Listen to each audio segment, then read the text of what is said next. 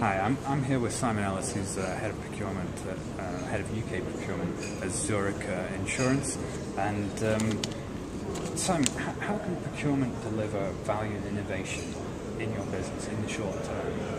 I think the key thing for me is about aligning procurement to the business strategies. I think for too long, certainly in our organisation, procurement has been seen as something quite separate to the business.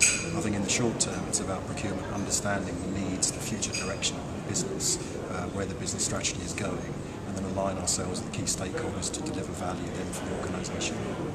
Okay, that's interesting. And how important is green sourcing and sustainability to your corporate agenda? It's growing. It's got a growing importance to Zurich. It's one of our key commitments to our customer and our shareholders, stakeholders. We need to look at how that's best part of the procurement agenda and how we source sustainably with the corporate social responsibility agenda. But it's increasingly becoming a key part of our business. Okay.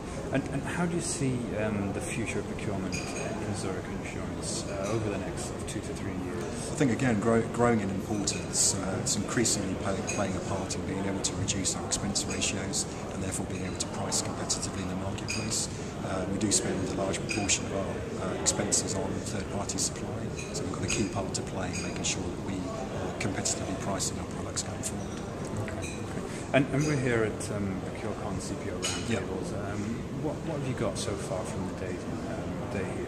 I think a real mixture of different procurement professionals from all different industries, and really where I've got to with this, we've got similar kind of issues and similar challenges, and we can learn from each other by sharing best practice across the industries through different companies, and this event is perfect for doing that. Okay. Thanks very much, Simon. Thank you. That's very interesting. Cheers.